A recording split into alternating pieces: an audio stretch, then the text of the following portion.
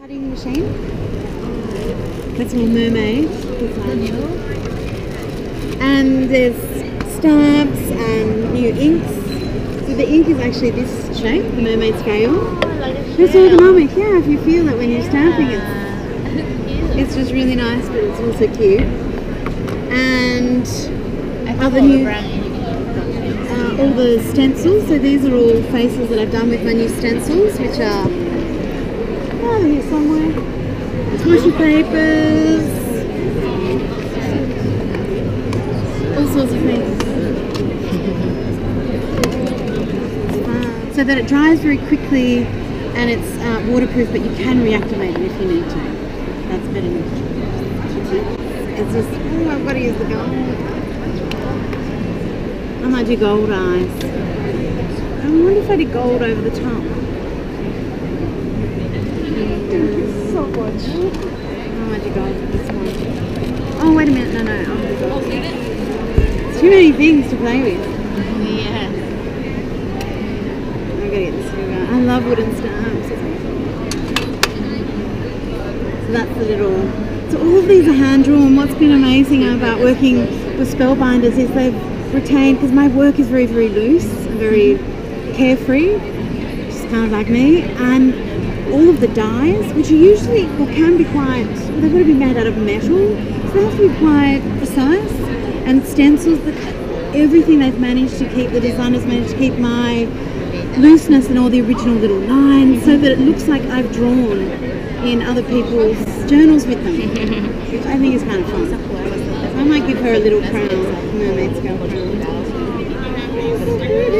Oh, it's gorgeous. So it's got a little bit of opacity to it.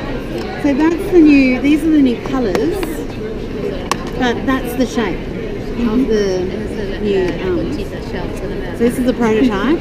It's perfect. But if you hold it, you can feel how nice it feels in the hand.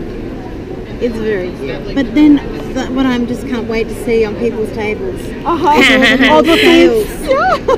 Fitting, so they've got their little mermaid. But they stack up. They've been made so they all stack up properly, and they've got the labelling on the edges as well. So when they're stacked, you can see what it is. Yes. Which is very nice. That's great. That's very cool. So I've got that's the catalogue there. If anyone wants to take one, you're very welcome. And What are these? these are from my current range. So these are all in Michael's stores at the moment, and they're going out to independents now. But this, I've got, I think there's 100 different art supply items that I've created so far. So then with this new range, it must be 150, I can't believe it. Wow, great. More if you consider each thing separately. But my mum always laughs now because I was designing art supplies from about 7, and I was always the kid that could draw at school, and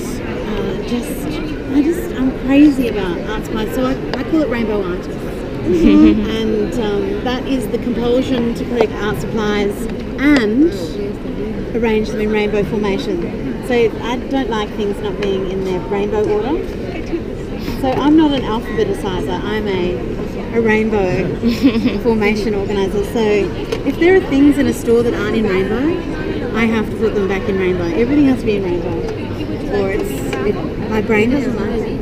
So it's harmonising. So I've got this, I'm going to give someone this little tag if they want with the little, if anyone else wants to practice with roller stamps, you want a little ice stamp with a new ink, you're very welcome.